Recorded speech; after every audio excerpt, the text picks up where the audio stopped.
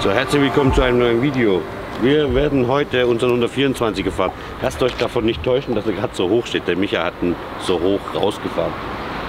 Wir messen den mal. Wir haben den 500 nach der Revision beim Raphael gemessen. Waren 13,9, 13,7 irgendwas. Haben wir letztes Mal reingeguckt. Sollte in meinen Augen mindestens der 13,4, 13,5 machen. Sauger 40, 50 PS mehr. Sollte auf jeden Fall rauskommen. Und dann hören wir uns dann auch mal an, was ist, wenn die Abgasanlage mal richtig warm ist. Weil so warm wurde sie ja. Ah doch, am Prüfstand wurde sie mal heiß.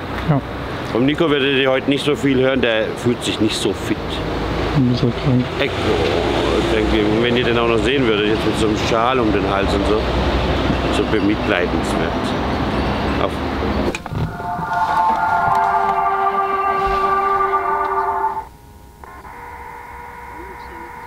Wir fahren natürlich nicht so hoch.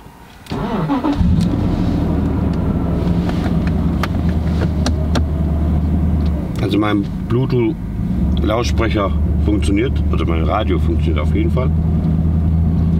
Was aber noch ab und zu manchmal nicht funktioniert, ist das Tacho. Jetzt geht er wieder. Aber manchmal geht er auch nicht mehr. Wir sollten auf jeden Fall vorher nur mal tanken, glaube ich. Weil die Tankanzeige macht auch mal hoch, mal runter. Du hast viel Geld mitgenommen. Warum? Ölpreis ist 50% hoch in den letzten paar Tagen. Ölpreis? Ja. Benzin auch. Benzin ist nicht so hoch. Sicher. Weiß ich nicht. Also die Benzinpreise brauchen wir gerade gar nicht drüber reden. Die sind extrem. Wir gucken jetzt mal. Also Autobahn ist sowieso extrem gewesen. Bin aber gespannt, was da jetzt rauskommt, was hier an der Tankstelle ist. Kann jammern, tun, machen. Ändern können wir es aber nicht, glaube ich. Meine Knöpfe sind gekommen.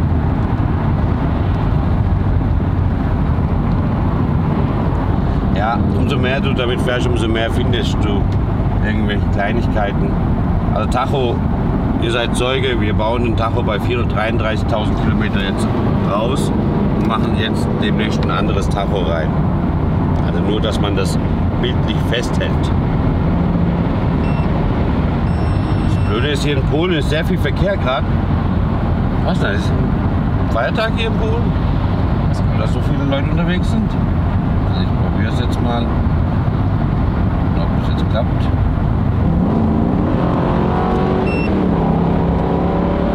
Jetzt hat er einmal geschaltet.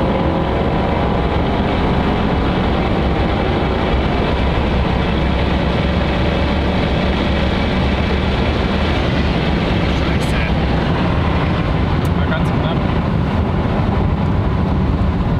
Hast du die Heizung so aufgedreht? Nee. Zieht aber gut durch, gell? Ja. So gefühlsmäßig. Jetzt fängt es an noch zu regnen. Ja. Aber der 6 Liter, der zeigt sich schon. Du musst nur gucken, dass er nicht mehr so unbedingt schaltet.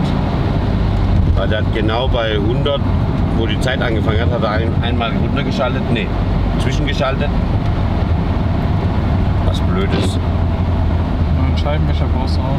Ja, da kam niemand auf die Idee, dass wir den Scheibenwischer auch mal den Gummi neu machen.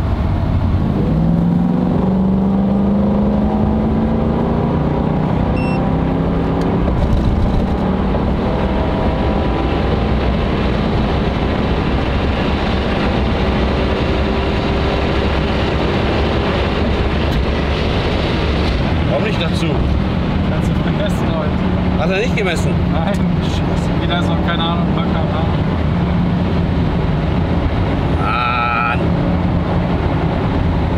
Hat man wenigstens gesehen, bei wie viele Sekunden wir waren? Ja.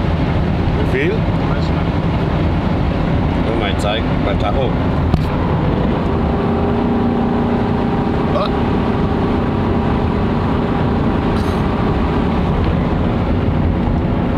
Ah, weg und wieder da. Polen ist Sauwetter. Entweder Sonne, mal Regen, mal Sonne, mal Regen. So, versuchen wir jetzt nochmal.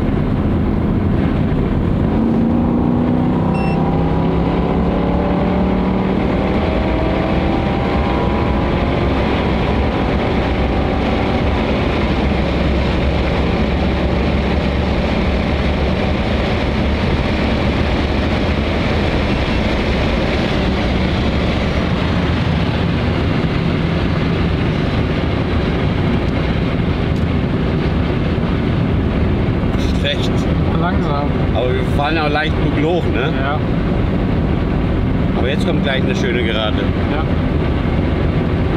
Weil das ist schlecht. Wow, schön windig. Haben wir Gegenwind? So ist Seitenwind. Das ist schön. Schön nichts wegen dem Fenster. Und hier geht es ganz arg hoch, ja.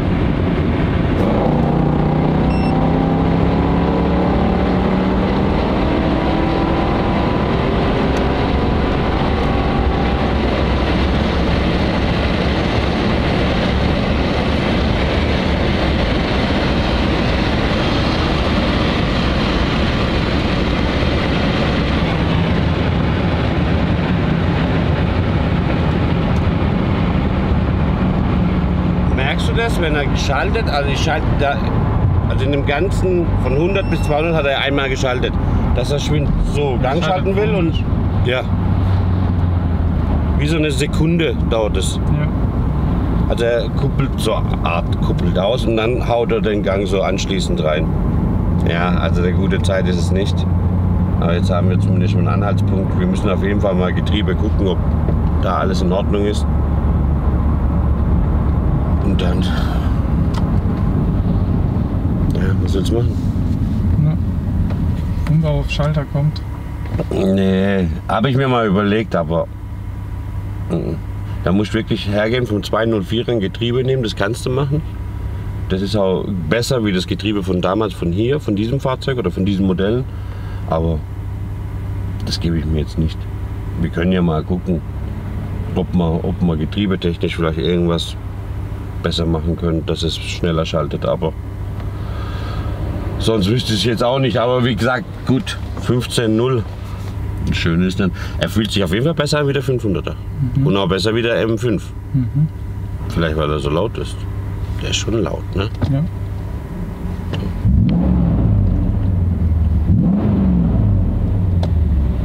Schon gut. Was ist das für ein Eintopf? Das ist der legale. Eisenmann. Komplett legal Version. Nur mit Dieselendrohren. Ah, Junge, heute, also wenn die Leute heute stehen, dann stehen sie überall komplett falsch. Warum steht er jetzt da Mitte im Weg?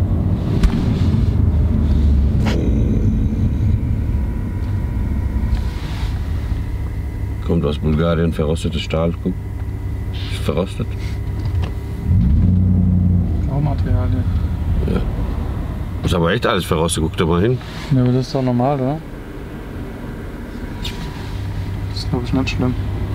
Ja, ist ja nur so Flugrost, aber Auto kaputt. Kollege, was ist los? Und der repariert jetzt sein Auto, da nur wieder hochsteigt. Wo geht denn der hin? Willst du mir helfen, Nico? Ja, schön, die Arschritze noch ins Gesicht gehalten.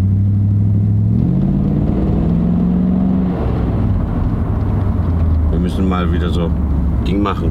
Wir fahren jetzt eben mal auf der Rückfahrt jetzt da vorbei, wo wir mal mit dem Golf und so vorbeigefahren sind. Weißt du noch? Ja. Sollen wir dort mal die Durchfahrten so machen? Muss man lieber bei uns machen. Wieso? Hinten? Muss nicht so lange draußen stehen. Oh. Nico ist krank. Ja. Aber so krank siehst du gar nicht aus. Vielen Menschen sieht man das an, aber dir nicht. Ich bin halt einfach ein hübscher Bub. Dein Selbstbewusstsein, Nico, ich kenne keinen zweiten Mensch. Ich schwöre es dir. Ha? Ich habe es mir antrainieren müssen. Also ich laber ja auch oft Mist raus, aber... Also, bis gleich.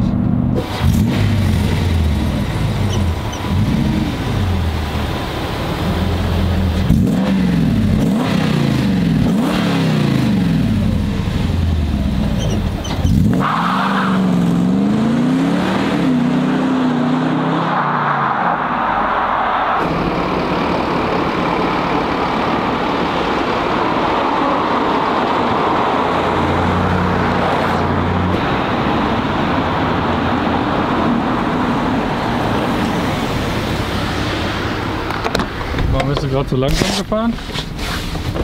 Weil ich einfach nur langsam fahren wollte, tief fahren wollte. Ach so. Was fürs Auge. Nicht drauf geachtet.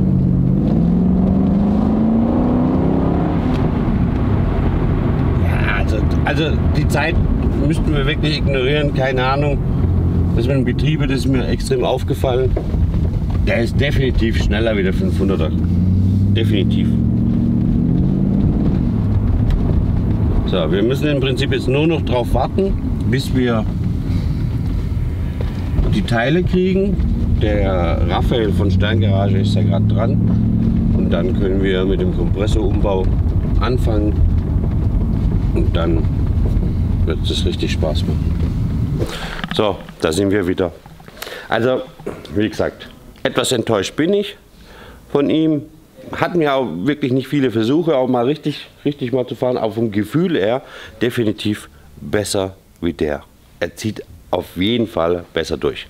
Jetzt steht er eine Weile. Wir werden das mit dem Fahrwerk nochmal TÜV-fähig machen und das dann eintragen. Und dann kommt der Kompressor-Kit drauf. Und dann sehen wir, was damit passiert. Es kommen halt immer wieder Anfragen dafür rein, gerade für dieses Fahrzeug. Oh, dann muss man wieder waschen. Aber ich finde ihn geil. Einfach nur zeitlos. Wir werden da auf jeden Fall auch mal so ein paar Räder drauf probieren, immer wieder. Also ich will ihn eigentlich ungern abgeben. Wirklich ungern. Aber ihr wisst selber, wenn der Kaufpreis passt und es tut der Firma gut, warum nicht? Man muss halt immer ein bisschen weiter denken. Es ist ja auch nicht ein Ende, was so einen Mercedes betrifft. Ich wünsche euch was. Wir sehen uns bald wieder.